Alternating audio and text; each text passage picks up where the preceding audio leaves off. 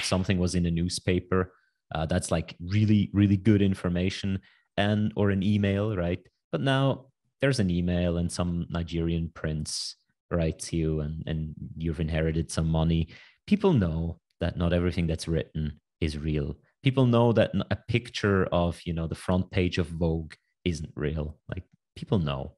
And I think the deepfake era will just introduce another medium, like say, hey, you know, talking head footage, not necessarily real, right? If it's suspicious, you know, be careful.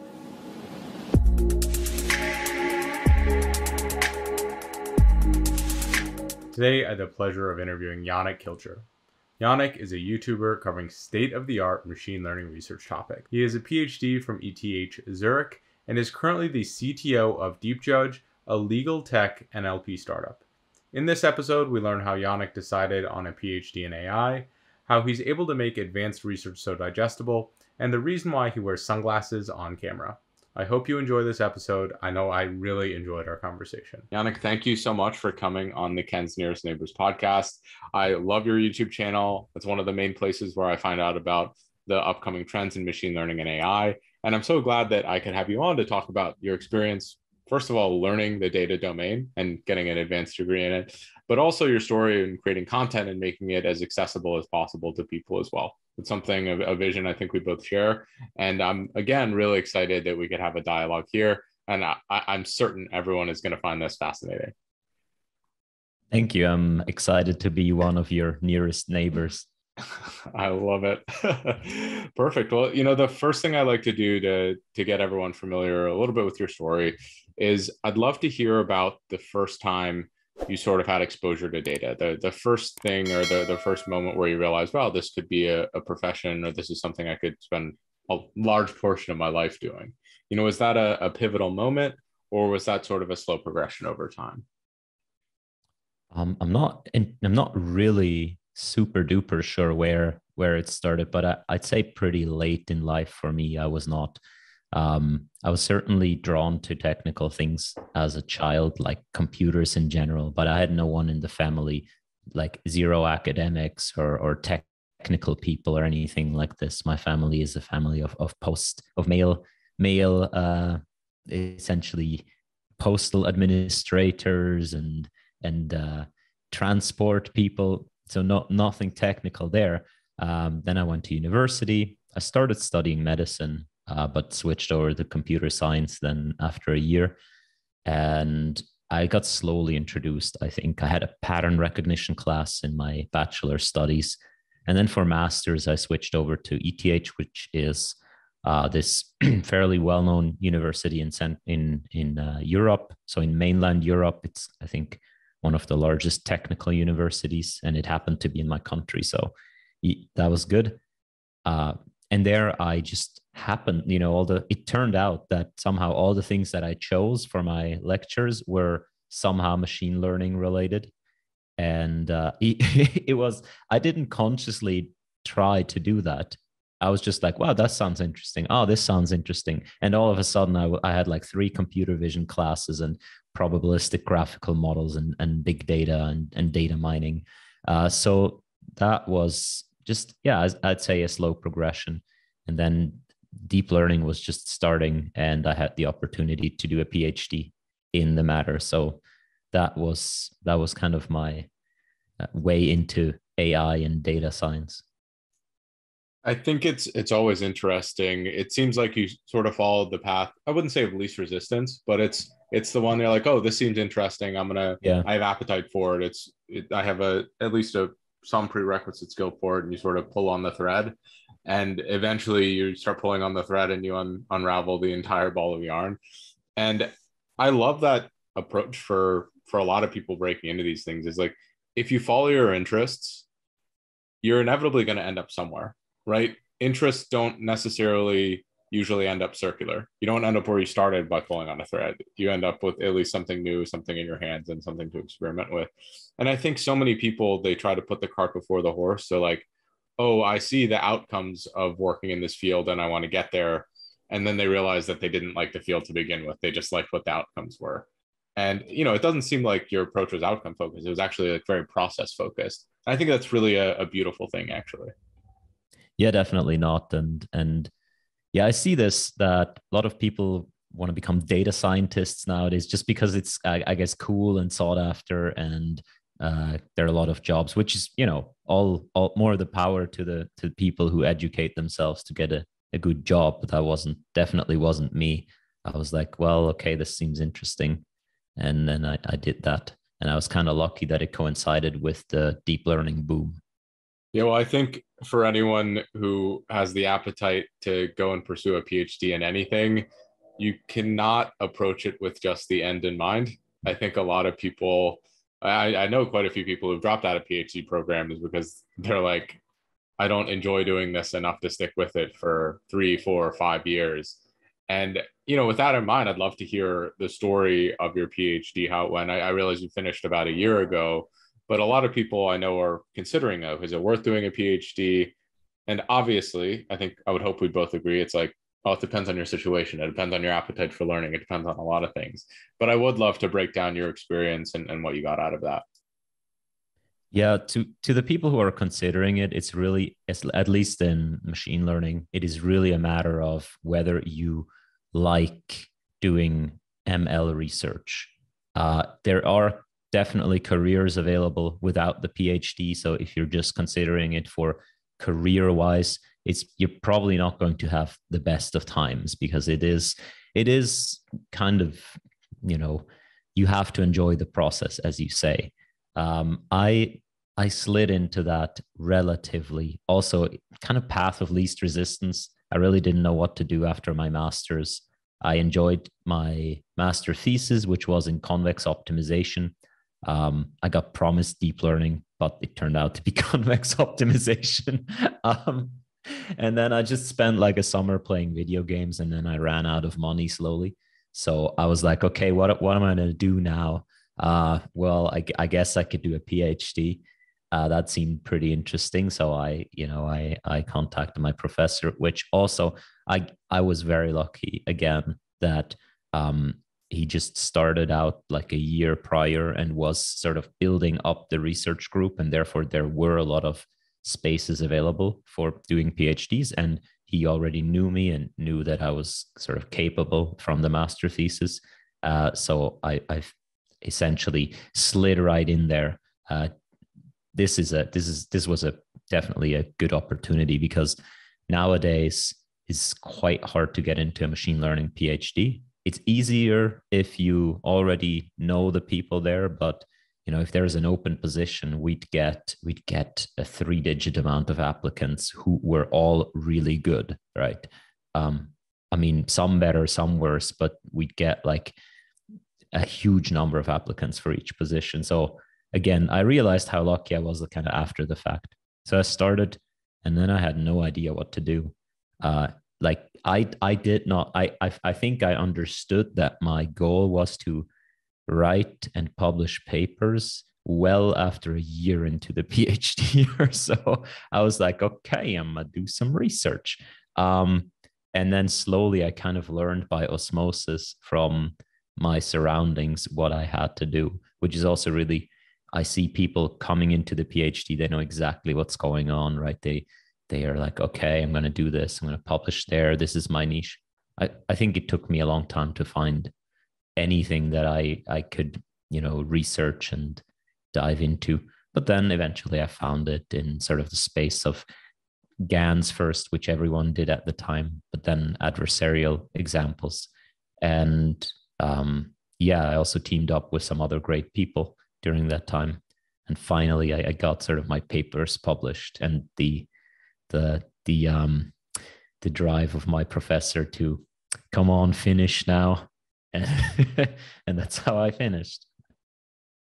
That's awesome. I think something I do want to ask you and touch on. You said there's such demand for these positions in these PhD programs, but from what I understand, the number of machine learning or AI focused PhD programs is very limited. A lot of schools offer programs in computer science where there's like a concentration in machine learning, or in statistics where there's some sort of concentration, but true blue like AI and machine learning PhD programs are very few and far between. Do you see more of them coming in the future, or is it something where there's like an administrative burden to create these programs, so they're just aren't really going to be that many, but you can sort of get one through the guise of another discipline? It's probably both a bit. So there is an administrative burden, but I think that is being overcome. There are more and more programs springing up in various places that are offering PhD programs or even master's programs in AI or in machine learning, things like this. It just took a while kind of to catch up to the trend and to really be clear, okay, this is a thing that's going to stay and not just a passing hype. And therefore, the universities finally, I guess, caught on and invested more resources and created these programs. Yeah, it takes a while, but I think they're coming out now. Europe is, I only know Europe. I don't know what's going on in the rest of the world, but Europe has now a number of programs across universities, but also in different universities, really focusing on machine learning.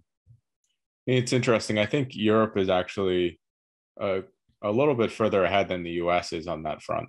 So maybe not in the master's programs, but definitely in the further education programs. I know I've met a couple of friends who've done master's degrees even in AI, which is not really common in the US at all, which I find pretty interesting. I think at a broader level, I would like to know if the education system in Europe is more flexible or less flexible in the US. And it might vary by country, which is the benefit. I mean, US only has one country, whereas Europe is it's a little bit broader. Sure. But I have little clue. I mean, I don't have a great insight into the US education system. I have a couple of friends who've gone to college there, but at the end of the day, I'm not really sure. I'm not even really sure how it compares across European universities. I have an N=1 experience, which was pretty good on my part. But yeah, I'm not competent to make these kind of comparisons. No problem. I think that's something I have to do more research into and maybe actually collect some data. That would be a fun little one. You'd mentioned that, pursuing a PhD, you're doing research. And I'm interested, I mean, I kind of know, but for the audience, I think they'd be really interested in understanding what the difference is between machine learning or AI research and practice. I think that's something that, I do practice. I do virtually no research. You probably have a pretty good mix of both. And what are some of the constraints or what are the things that people should know about these two different types of work within the data domain? Yeah, they are quite different from each other in practice. If you do machine learning in practice, I think a lot of like the most focus, what people usually do in practice, goes into the data. It is easily the part where you can gain the most, where's the most low hanging fruit, getting good data, cleaning up your data, post-processing, being really smart about it. And then the ML techniques, I want to say, they're often quite, I want to say basic. I mean, and by that, I don't mean simple, but standard, let's say standard. That's a better thing. Because if I take, let's say I'm in NLP, right? I take something like BERT, which is an established model, right? It is well understood how to fine tune it and so on. I can get, maybe a 2%, a 5%, maybe a 10% boost by really putting the newest and latest research efforts into that. Or I can get a 50% boost by cleaning up my data, right? And the practitioners, they will focus on what's most pragmatic, what's most relevant, what gives them the output they want, and the understandability. So I think, yeah, the practice ML looks different from the research. In research, you're really trying to understand one specific aspect of the ML space, and that could be anything. It could be, data quality, but it could also be whatever. How does the introduction of a batch norm affect the curvature of the space of the loss landscape? Something like this, and then you're trying to bit by bit and tiny piece by tiny piece make this global understanding a bit larger. So I think that the difference there is is quite staggering in that most PhD theses you will never be able to directly, let's say, apply to a lot of practical circumstances, even though most of them claim state of the art on some benchmark. I think that's really fascinating. I mean, to me, I've always been intimidated by the research side because it's a little bit like, where do you start, right? I have to choose something that I want to optimize. I have to choose something I want to improve or understand better. I mean, do I start with the math? Do I start with like examples in practice? I would imagine you can approach these things in multiple ways. Do you have a process for like when you were doing your PhD research? How did you settle on the problems? How did you like narrow down the scope enough where you felt like you could make some reasonable progress without getting bogged down and all the other stuff that comes with focusing on a very specific problem?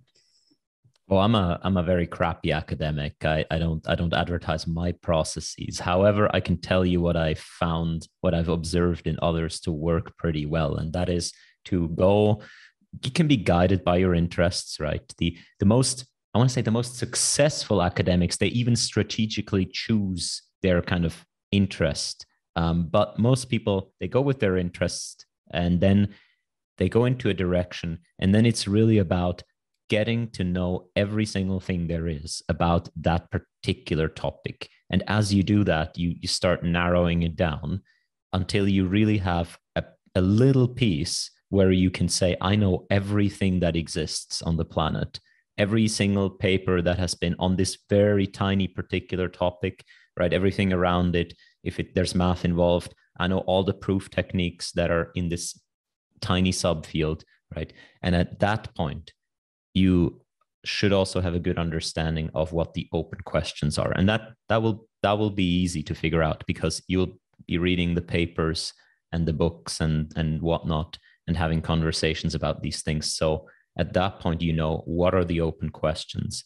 And then that takes a little bit of, it's almost like an art. And that's where a experienced, like a professor or an experienced postdoc comes in who can say, okay, this one of the open questions, this could be tackleable with the tools we have now, right? It's always, you want to be at that edge of knowledge and you want to tackle something that you are pretty sure is doable. You never know, but you want to tackle something that you kind of, well, the probability is high that if I focus, can make a bit of progress.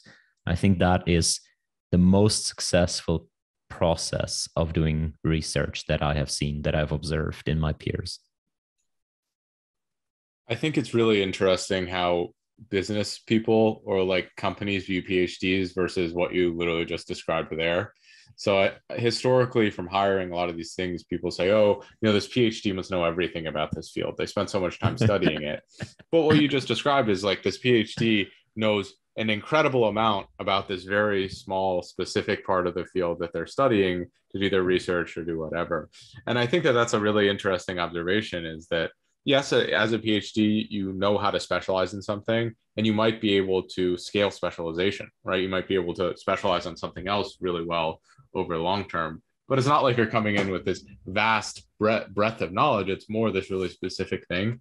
And I think that there's a lot of confusion in hiring and with companies around that specific area. I don't know if there's anything to necessarily like say beyond that about that, but it's a very interesting observation from what you're describing. Yeah, a PhD is mostly a certificate that you can stick for a long time with a hard problem that isn't even really specified, right? That is a PhD, and then the knowledge that comes with it is kind of irrelevant. Certainly, your specific niche field will be irrelevant. Of course, by osmosis, you'll know quite a bit about the surrounding topics, but it is in no way a certificate of sort of expertise in like the general field of machine learning or something like this. Yeah, well, I mean, something you did describe pretty, in depth is that when you're learning about a specific area, you're collecting a ton of research. You're reading all the papers that are out there. You're really diving into this topic. I'm interested at a broader level because it's very relevant to your YouTube, which we're going to talk about soon. How do you, one, find research that is relevant to a topic? Like, what are the best resources for that? And two, how do you go about digesting that research? How do you intake it? How do you go through it? So I used to, I used to read archive. Used to read all of archive, like not all of archive, but on archive you have these different lists, right? So one is ML, one is general computational learning or learning and something. I'm not even sure, but you have the one is computer vision, and all the new papers, they would be released on these lists. And so you could always, every day you could go and see what are the new papers. I had a script that would download all of them, put them into a folder. I did that in the morning. Then I went on the train, which took an hour from where I live to the university. I would read all of the titles and of the new papers. It was still possible at that time. It is not possible anymore to do that. I mean, okay, some people do that, but it's crazy how much research there is. So I think everyone relies on any sort of combination of filtering mechanisms. I personally, I still every now and then look at an archive feed. I look at the usual places like Reddit and Twitter, and there are various pages like Archive Sanity or Archive Sanity like pages that just kind of distill down the things to what you find interesting and also what other people find interesting. And I think by this network of kind of topic filters combined with social filters, you can get a fairly good idea of what's going on if you follow it, right? But it is a noisy process inherently. I miss 99% of all research, and so does everyone else in the field. Then again, I think a lot of times, if something's really kind of breakthrough-ish or big deal, it usually surfaces in multiple places. So yeah, I'm pretty sure I'm not missing these things, but every now and then, I'm for sure missing some kind of hidden gem that would be super interesting to examine. Yeah, the ML field has become as much research as it has become kind of self-promotion, marketing, and so on. Big companies are really good at that, obviously, but I think there has emerged a new class of even academics who are also good at it, and I think that's cool. And digesting it is, I mean, a lot of it is filtering. A lot of digesting is just filtering whatever is relevant and what is not, what I'm interested in and what I'm not. And then once I have something that I find interesting, I just commit to making a video about it. And that's kind of my way of forcing myself to read something very thoroughly, because I feel like really crappy making a video about something that I didn't like. Sometimes I won't read the the appendix, because the paper might already be super long, or I don't have time to read the appendix, or I don't expect something interesting to be there, right? But then I already feel very on edge, because I could say something like, oh, they didn't even test whatever, and there could be 2 pages in the appendix testing exactly that. And that's, I mean, you also have the defense of saying, well, it's not in the main paper. So, but yeah, so that forces me to read a paper very thoroughly until I really can explain it. And I guess that forcing myself to do that has been a good way of digesting research. I really love that accountability factor, sort of accountability to yourself. I mean, I found tremendous value in trying to teach things, because if I can't teach it and explain it, I probably really don't understand it that well. And I'm glad someone else has tapped into that. The things you're teaching, frankly, are significantly more complex than the things that I'm teaching and talking about. But at the same time, I think that is something that everyone can take away, whether it's like, hey, I'm just going to write a blog post on every new algorithm that I learn for my records, but I'm also putting it out there. There's that accountability factor. There's also feedback factor, right? Where even if people on YouTube, for example, aren't very nice about it, you're still getting constructive feedback about where you might have missed something, and you're able to do it better over time, which is incredible. I do want to dive more into your process for videos and research. But before that, I definitely want to ask about, you mentioned that, okay, like, from a commercial perspective, companies are producing research, PhDs are producing research at universities. Where is the bulk of research coming from? I think the data domain is very different than from like the medical domain, right? Where you have three main journals, where it's like, if you're not published in one of these three journals, there's some skepticism about your work. I would imagine, and from what I've seen, the data domain's a little different. Research is coming from everywhere. You have like DeepMind, you have Google, you have NVIDIA, you have all these places. Is there like a central governing body that vets these things? Is there like, compared to other professions, I mean, not other domains that are heavily research focused, it seems just very different. And I'm interested in what you think of that. There are surprisingly similar construction in that the machine learning community usually publishes in conferences, not in journals. There are a few journals, and they're becoming more now, but mainly it's still a few conferences a year. So depending on your particular subfield, there might be 2, 3, or 4 conferences a year, and pretty much same deal. If your paper is not published there, you're not considered top tier or whatnot. So in machine learning, this is typically ICML, the International Conference on Machine Learning, is really big. NeurIPS, the Neural Information Processing System conference. These are the two really big ones, and then there's various others that specialize more. There's big ones for computer vision, big ones for natural language processing, and so on. But it's very much the same. I guess that's where it's published. The other end is where it's coming from, and a lot of research is now coming from corporate research labs.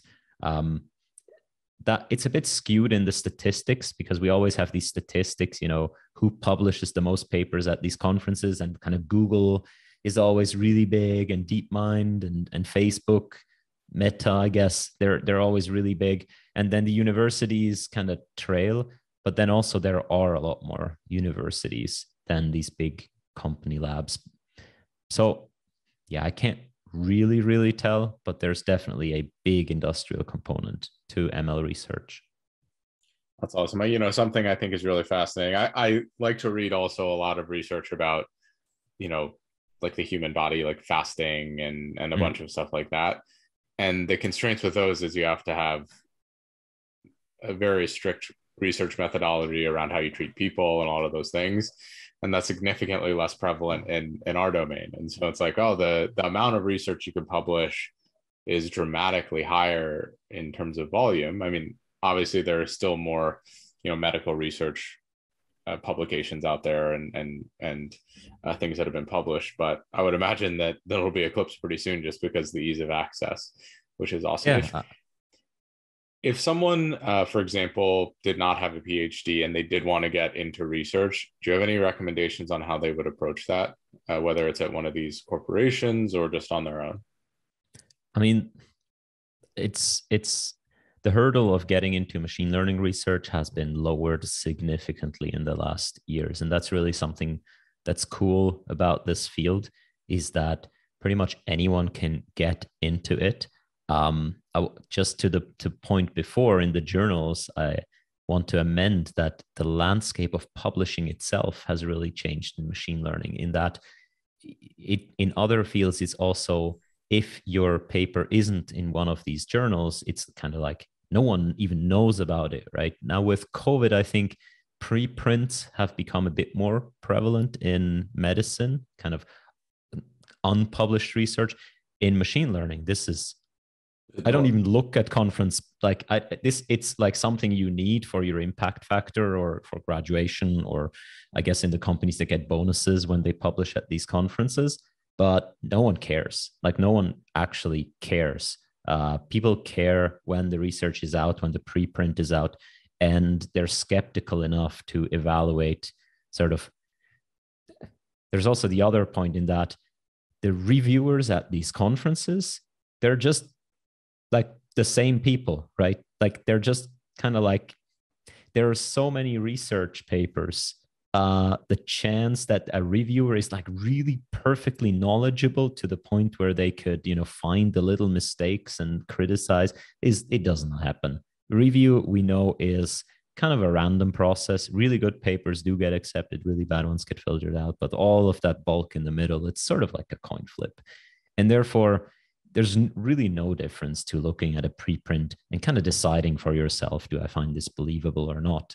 And yeah, I guess so. If people want to get into research, um, I would I would go I would go from, maybe if you're not in it at all, maybe the practical way is a good one. So go to whatever TensorFlow or PyTorch websites, do a bunch of tutorials, right? And just kind of follow that. There are online communities that talk about research, that even do research. There's a big movement of open science, open source research going on various levels. So there's lots of places, and once you get started, you'll easily find those places. Yeah, that's, I guess it's super easy, and it's also, you can find it easily as well.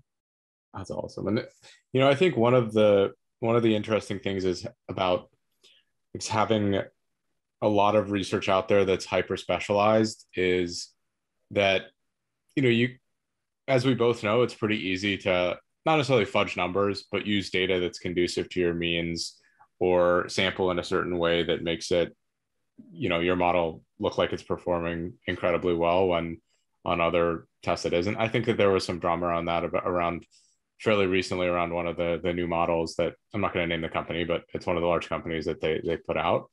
And, I guess in this domain, that's kind of okay because the market will validate it for you. Like there's really low risk in putting some new things into production, or at least into testing and exploring it on your own. And you'll be pretty vocal if it doesn't match the reality of what's going on. I think on the other hand, if you're telling people to, like, for example, take a new drug, there's a lot harsher consequences around that. I mean, do you still think that that's a big problem, or do you think that this market force is enough to cover a lot of this, and that there's an active enough community that they'll basically, like, shun the research if it really isn't consistent with what people are seeing? I mean, there are various aspects there.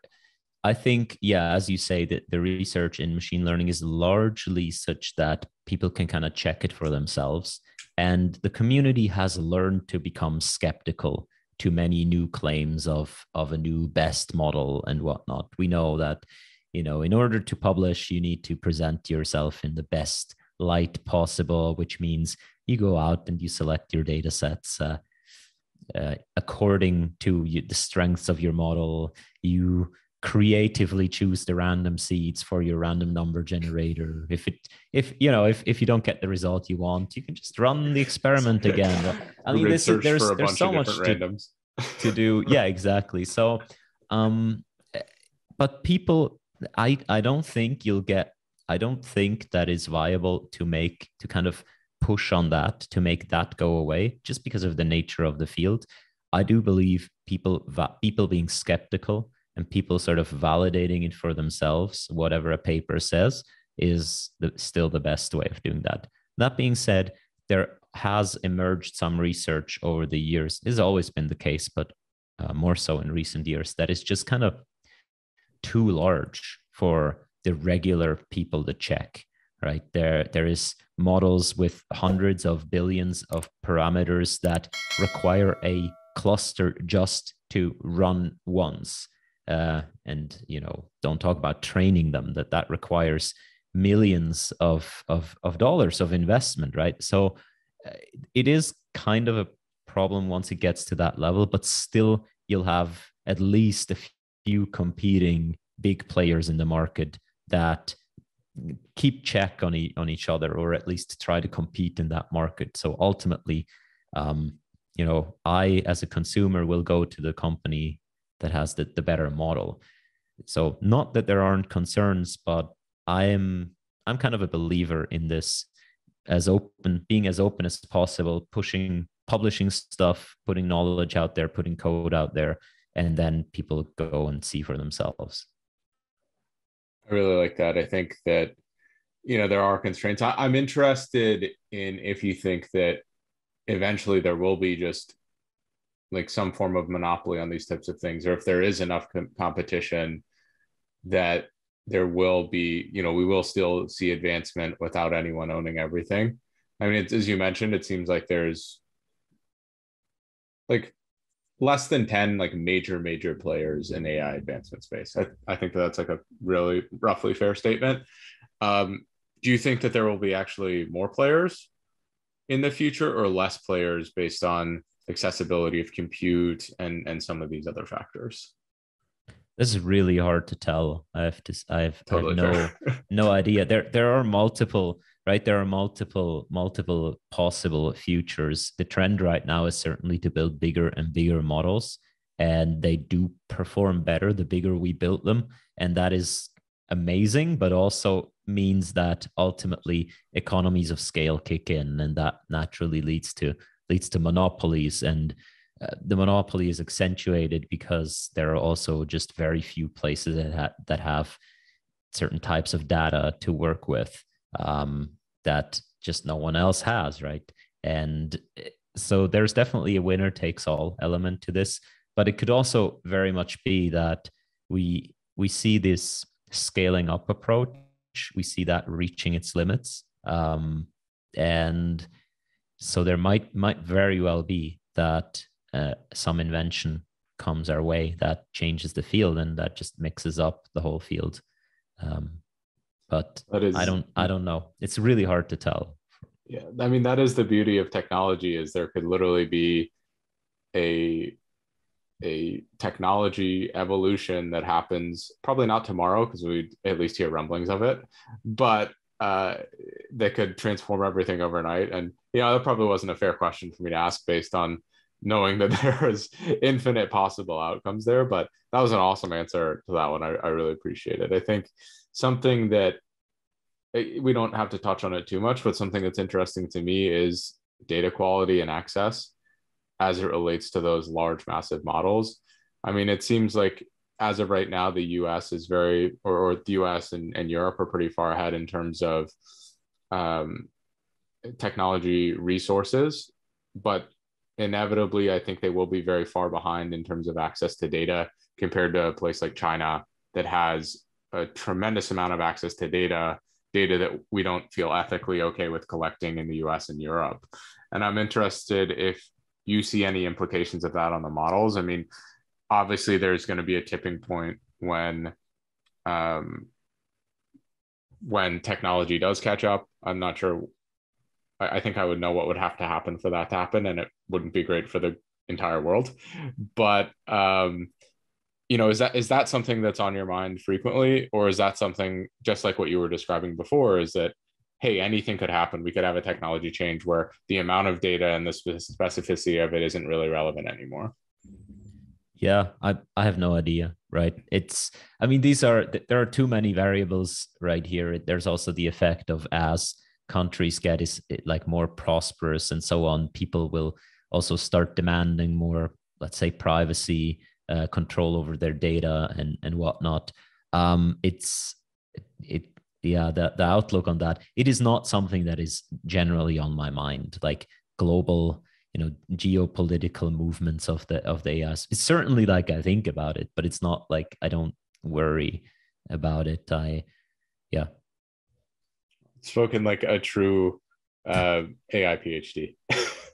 Not enough data, but no, I completely relate. I think that it's a fun thought exercise, but for any one of us to understand exactly the implications of that is very difficult. I would love to transition into talking more about your YouTube journey, and you'd mentioned that that's one great way to keep you accountable. It's one great way to make sure that you're actually focusing on your research. Before we talk more about the channel and the specifics, I am very interested in the sunglasses. So you wear sunglasses in effectively all of your videos. You're wearing them right now. What is the story behind those? Yeah, I never really I made these videos and they were just me kind of talking over a paper presentation. So there wasn't never a face in them, just my voice. And then at some point I got connected into this. I actually made some videos even before that where I just sit there regularly and talk. But I got connected into this group that would eventually become the Machine Learning Street Talk podcast that we have. And at that time, I was just kind of worried that just putting my entire face out there, because deep fakes were just coming up, and I thought, if I'm going to put hours of my face talking out there, it'd be pretty easy to sort of deep fake me into anything, right? And make me do anything. Nowadays, the technology has advanced so much that probably like a single picture suffices. So that's kind of out the door. So the 2 videos I made without glasses are already enough to deep fake me into anything. But it just kind of stuck because people would kind of recognize me by the glasses. I think I have these were the very first ones I wore, just had them lying around. And then I had some that were super mirrory. I thought they were really cool. But then it also like everything reflected. Like you could see exactly what my screen was, which is fine for me, right? But it was just really distracting. So now I have the black ones. But yeah, it's a branding thing, and it's kind of annoying because now I have to code with sunglasses on. But that's how branding works. So can't complain. I personally love it, and I can relate, not entirely, but with the glasses reflection. Like when I'm filming and if I have lights, it drives me insane. So I think it's probably worse because you can see my eyes and you see the reflection over my eyes. And at least for me, when I'm like reviewing the edits, I'm like, I need to reshoot it because of XYZ. So, I think that's really fascinating and practical, where it was like branding. It didn't intend to be branding, but it became branding. And those are the most fun types of stories as well. In terms of, you did touch on deepfakes. We talk a lot about how scary deepfakes can be, but you've also, we've talked offline about some of the benefits that deepfakes can have. Can you talk a little bit about like the uses for that technology, which might be really beneficial rather than just overwhelmingly scary? Yeah, I mean, well, in terms of usefulness, I'm pretty sure people can think of much more interesting useful cases, but some that are, let's call them mildly useful in the entertainment industry, is that, for example, an actor could just sell their face without actually going and acting, right? So you could sort of have someone else act for you, and then you just put your face on there and you get a license fee or something like this. You can, it goes further than that. Obviously, I'm pretty sure there are medical applications for deepfakes. There are humanitarian applications and whatnot, and therapeutic applications. But I'm generally of the philosophy that any technology can be used for good and bad, and almost every technology is kind of undecided which one overweighs. It's more a function of the environment. There are some, like, atomic bombs and so on. I mean, nuclear technology as such, no, but once you build something that's called an atomic bomb, then you're like, well, that thing's going to destroy stuff. But for the bulk of technology, I believe, you can always use it for good and bad, and that's just it. And I believe in humanity, and I believe that humanity will inevitably invent or find more good things to do with tech. Just from the historical record, that tended to be what happened, because there's just more fun, there's more profit in making good things than bad things. So yeah, that makes sense. And it's funny, you could probably have solved your initial sunglasses problem with some iteration on deepfakes, right?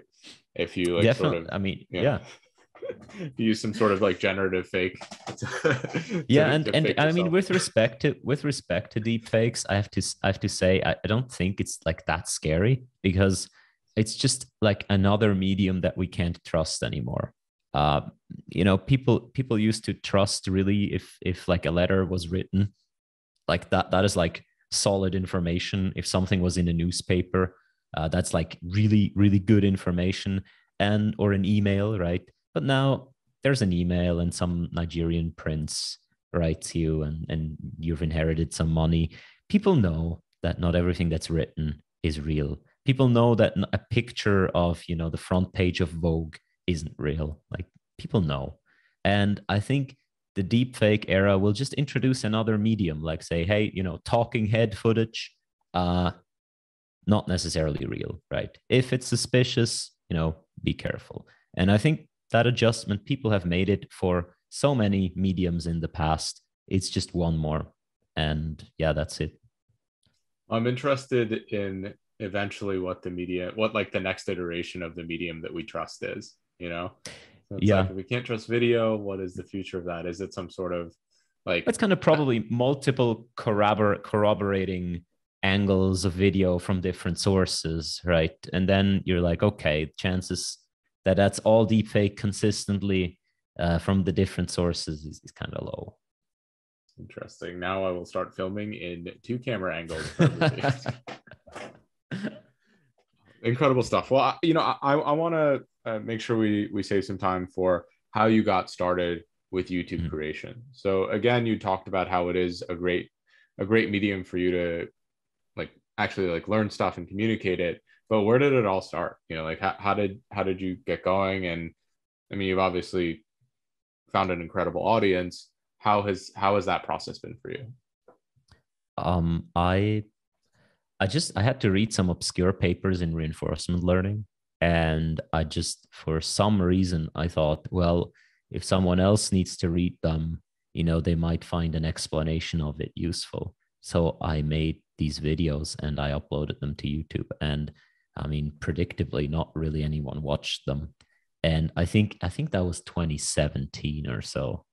2016, no, 2017, something like this. So it'd be another 3 years before anyone really paid any attention to my channel at all. And I just uploaded these videos because I thought, as I said, it forces me to read the papers. And I kind of saw that there was a gap. There's lots of content for beginners in machine learning. And then there is research talks, right? Talks from research conferences. There was nothing really in between. So I thought, if someone wants to get really from kind of master's or bachelor's level understanding to the latest research, I could provide that. And yeah, that's what I did. Well, I think that there's a really unique role that you're filling where it's advanced enough where people are going to understand it and want to dive in, but you're not skirting over any details. So, another channel that I love is 2-minute papers, right? They do a great job, but I think for an advanced practitioner, that's probably just scratching the surface. That's an invitation for you to actually just read the research. Whereas with a lot of your things, it's if I really want to dive in, yes, I could read the research, but I walk away with a fundamental understanding of the benefits and some of the drawbacks, and you still leave it open to say, hey, pursue this further. Something I've noticed you doing more recently is bringing on authors of papers. And you had mentioned to me offline that can present some form of problem. Can you talk me through that and what, how you're sort of resolving some of the, I wouldn't say conflict of interest, but how you're resolving some of the challenges that go along with that? Yeah, well, it's just, well, at the beginning, I thought no one would answer, right? But then, interestingly, a lot of people were like, "Oh yeah, we'd love to come on, right, and talk about our research." So that was really cool, and I still think it's a giant privilege to have people on to talk to me about their papers. So I enjoy that thoroughly. I think the videos are not doing as well as the paper reviews themselves for now. So I still have something to figure out of how to make these more useful to the audience. But I'm mindful of the fact that it's a huge privilege. And yeah, there's problems. First of all, there's the me problem. I'm not a scheduler. I'm not a conscientious person. I'm not a person that is organized or anything like this. So actually organizing people coming on, everyone needs this ahead of time and that, and it's a challenge to me. But I can, if I focus, I can solve it. The other problem I had was that it's just everyone's so nice, right? Everyone's really nice. Most people, let's say, most people are really nice. Most people, they really believe in their research, right? They can also present it in a good way. And I'm also not a disagreeable person too much in an interview, especially if I host it. I want to be a nice host. So it's quite hard for me to like criticize a paper when the author is here and I'm like, oh, this is so cool. So I had to play around with this a little bit. And I also had a lot of, I questioned my audience and got a lot of feedback also from my Discord community. And now I figured out that if I do the paper review first, I can be kind of as critical as I want there. Then I bring on the authors and they can sort of respond to all of the criticism. I think that that is a sort of the best of both worlds. And I thought I was really smart because I used to have the authors on and then record the paper review. So I thought like, well, I can just let the authors explain their paper to me. So I don't, like, but then, yeah, it'd be a dick move, right? If I raised criticism in the paper review after the interview was over that they didn't have a chance to respond. So I just ended up not being critical at all, which was kind of a missing element. So now I've settled on this kind of new mode of doing things. And I'm pretty sure I'll iterate again as I figure out how to do these things in the best way. Well, I think iteration, asking the community, those are all really relevant and data-driven things that you're doing. And I mean, I don't think there's any wonder why you've had success in that space and been able to tell such incredible stories and get such incredible guests. I think the last thing I want to touch on, you'd mentioned that the scheduling and the stuff is not your area of expertise per se. And you're doing a lot. You're producing a lot of videos. You're working full time, which we didn't even really touch on that much. But how do you find balance, or how do you try to balance your time, or do you even find balance across all of these domains? No, I don't. It's kind of a mess, and I need to slow down. I'm very, very aware of that fact. I'm just trying to find a good way of doing that. Trying to find ways of outsourcing stuff, which I'm also really bad at. And I'm bad at saying no to things, which I also need to improve. And yeah, I'm bad at taking time off or something like this. I'm just, yeah, it is not sustainable, which I'm very well aware. So I guess sooner or later I'll have to figure something out. But don't take like work-life balance lessons from me.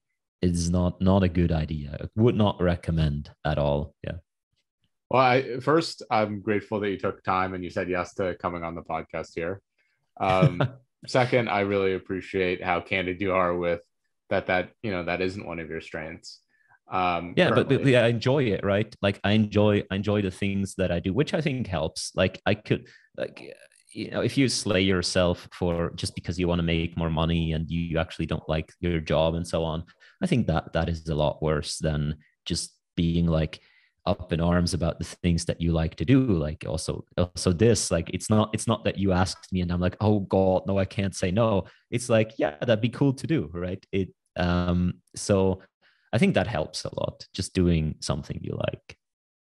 I really like that. And I think for a lot of people, figuring out how to get a lot of the things that you like on your plate versus feeling obligated to do a lot of things that you don't want to do is at least some of that equation and some of that formula, right? I mean, you haven't necessarily burned out recently, or probably not in the foreseeable future, and that's because you're working on things that you care about. And I would imagine for the things you really don't want to do, you don't have too much trouble saying no as well. And so yeah, I would always, I think you're in a great situation when all of the opportunities, you have to say no to great opportunities because you have so many of them, which is like,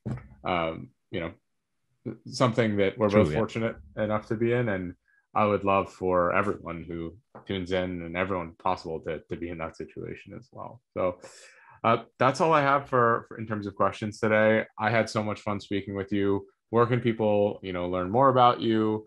What are you working on right now? This is your time to kind of share with the world what's going on. Yeah, thanks for having me. This was really great. I don't have too much to say. I have a YouTube channel that is findable under my name, which is weird to spell, but if you search for Kilcher, actually no, I'm by far not the most famous Kilcher on the planet. I have extended family, which is actually my relatives that have like a reality TV show, and one is a pop star and so on. So yeah, but if you search Kilcher and machine learning, you'll probably find me. I will also link it in the show notes in the description. And other than that, it's just, I mean, for people who aren't in machine learning that much, it's really an open field. It is there's so much resources. It is really easy to get into. Also, the coding bar has never been lower. This has been tremendously easier and easier every year in the last years. Just to get in, to get something going, to train your own models, to explore the existing models. There's so many pre-trained models available that you can build cool stuff with. So the hurdle is really low to get into the field and to do cool stuff with it. And if people are kind of have maybe a bit scared of that or something like this, then don't be. It's very accessible, and I encourage everyone to do so. Incredible stuff. Thank you so much again, and I really appreciate the time. I think people will love this episode. Sure. Thank you very much.